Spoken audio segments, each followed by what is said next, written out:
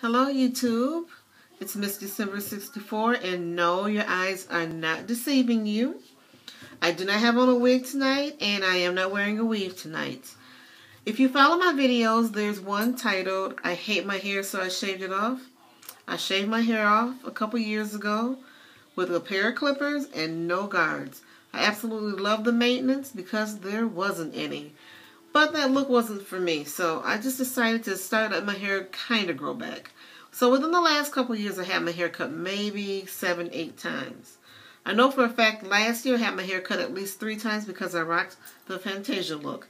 My last haircut was Christmas Eve 2011, so just this past Christmas, it'll be a year this coming December, I had my hair cut last. So my hair grew, and this is my little growth report. 2 weeks ago, I did a relaxer on my hair, and even when my hair was longer, I would only relax my hair up to 3 times a year, never 4 or past 4 times a year. That's just my little quirk. First of all, I'm tender-headed, and just to section my hair just to get the relaxer in is like torture to me. So the longer I can go without a relaxer, the happier I am. But anyway, I decided to let my hair grow back, and tonight what I did was shampoo it with a shampoo called Luxury Shampoo by a company named Enjoy. And then I conditioned it with Moroccan Oil Intense Moisturizing Mask. After I rinsed that conditioner out, I sprayed in Wayne Grunn's Reconstructor, which you can leave in your hair. And then I set my hair with a mousse with argan oil in it. So I set my hair on big red and orange rollers, and after it dried, I brushed it out with what I call a paddle brush by Paul Mitchell. Some people call it a cushion brush because it is cushiony in here.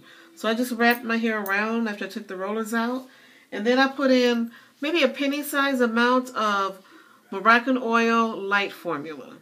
So I put that in my hair, and I got it all the way through and brushed it around, and I brushed it around in a wrap.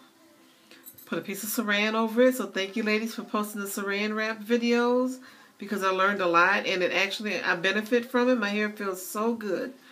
And so I did that for about 10 minutes, sat under it with the saran for 10 minutes, and now I have a lot of body in my hair. I'm going to show you all the body I have in my hair.